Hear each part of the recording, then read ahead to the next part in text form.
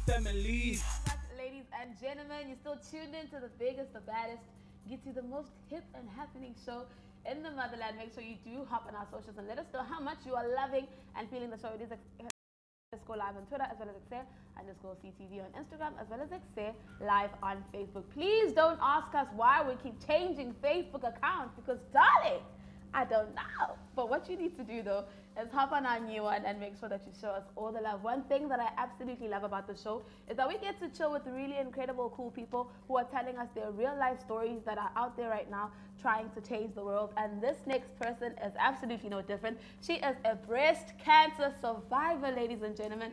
Now, if you know anything about breast cancer, you know that it can be very fatal. So to survive such a big thing is a huge, huge thing. And that's why I want to talk to her today about actually how women like us who have never had breast cancer can maybe find out in the early stages and hopefully cause some sort of prevention. But right now, though, we're going to be chatting to her, finding out all things that have to do with breast cancer. So, ladies and gentlemen, without any further ado, please help me welcome Remo. I literally always do that, and it was like, no, there's no crowd. Thank you so much for joining us. Thank you. Now, I did mention something very big in my first statement, is that you're a breast cancer survivor. Yes. How does that feel?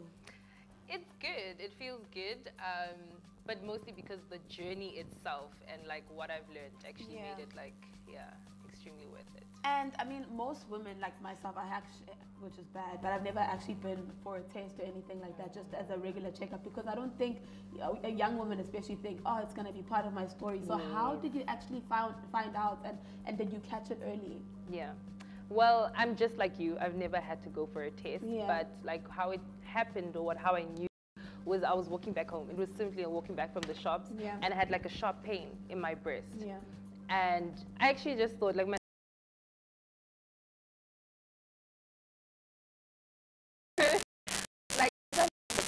because I was like, it's really painful. I just felt like a bit of a lump or like a hardness, and I was like, okay, that's weird. Yeah.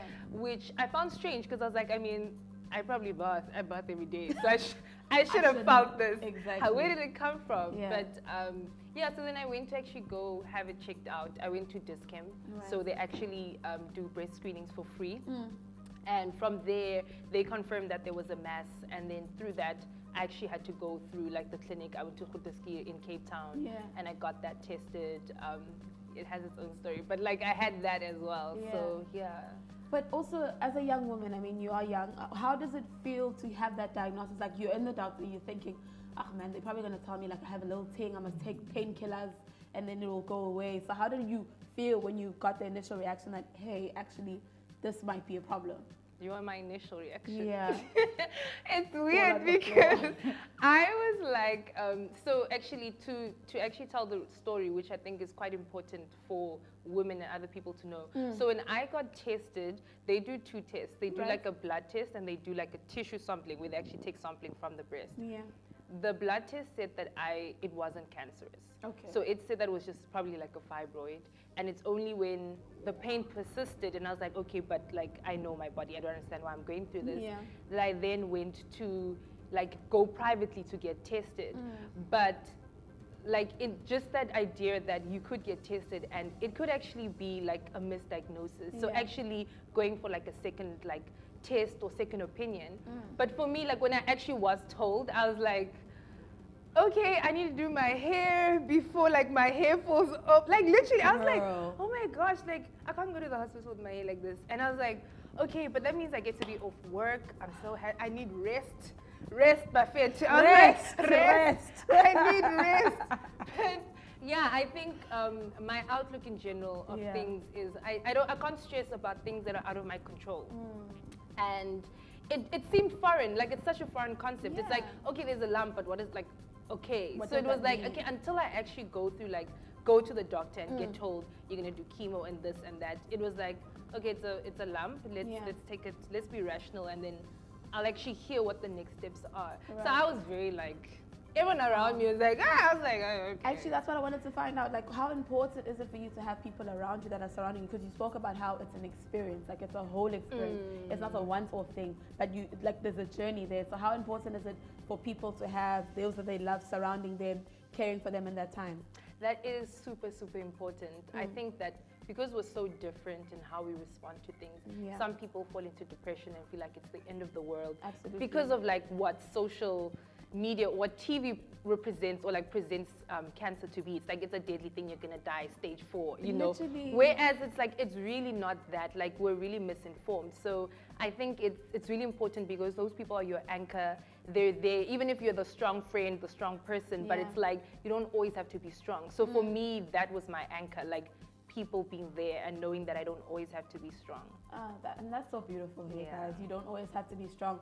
Another thing I want to talk about is actually what keeps you going. Like, how was the experience? Do you feel like the experience, okay, I never want to say bad things happen for good reasons, but do you feel like any good came out of that experience? Did you learn something about yourself? Do you learn something about your body? Has there been a positive thing that came out of what you had through breast cancer?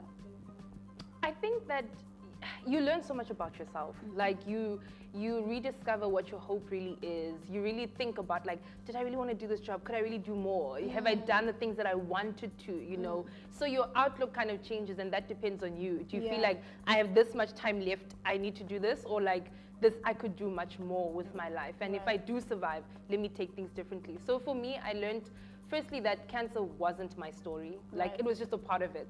But it wasn't like, I have cancer. It's like, oh, okay, it's the same as having flu or but I'm going through it and I'll overcome. And positive things happen because life continues. I mean, I got engaged, I got married. Oh, come on, somebody. Like, you know, come on, you know, I'm just saying. But like, in that moment, you don't, like, just the thought that, like, why would you plan your life because you might, like, die? Or, but it's like, no, continue with life, and, you know, so yeah. And then now, I mean, Strawberry Lips is doing something incredible, and they have a new campaign titled Pink Diaries. And what is that all about? I know they're spreading awareness, but why did you feel like it was important that you jumped on and you were also part of that incredible campaign?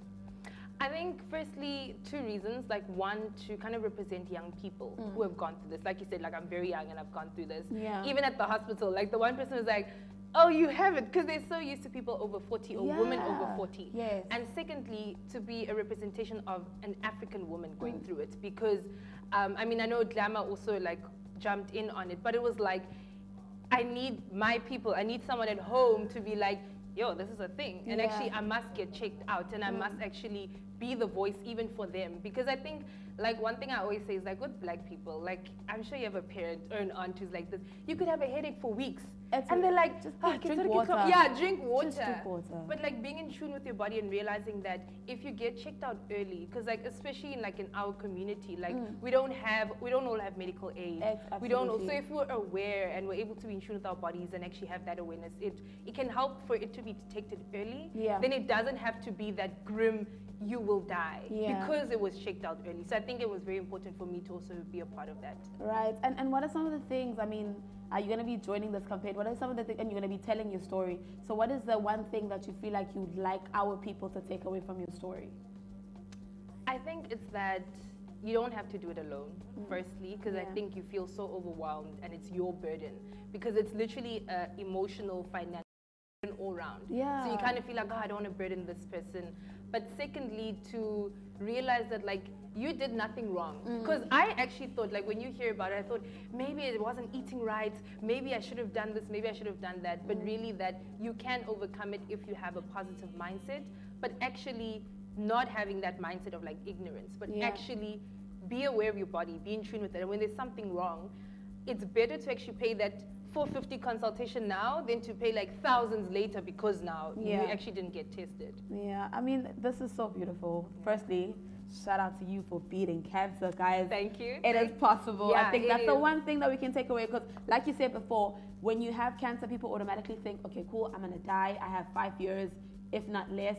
But you can actually see people like Remo are beating cancer, and they're doing incredible things. And that's why what Pink Diaries is doing is making sure that all women in South Africa know the importance of getting yourself checked out. And we're going to be speaking to some other people from Pink Diaries a little later on. Right now, though, we're going to take a little bit of a short break. Before I let you go, where can people hop on your social media and show you some love? Okay, I'm on Instagram, I'm Remofilwe KM. So it's my full name, KM. I am on Facebook, Remofilwe Motsabi Lechalaba. As well as YouTube, Remofilwe KM. Oh, thanks, Joel. Now I want to send you guys on a break. While you're on that break, please do hop on her socials, show all the love, and actually just say shout out to her for beating cancer, okay? But right now, though, we're going to take a little bit of a short break, and we will see you after this.